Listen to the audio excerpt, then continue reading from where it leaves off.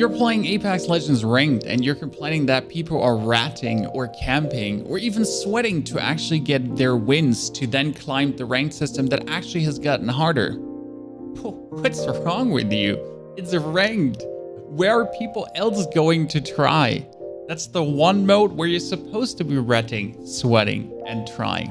And guess what? If someone has a very defensive playstyle, but he wins more games than you with your aggressive playstyle, he's actually not being weird.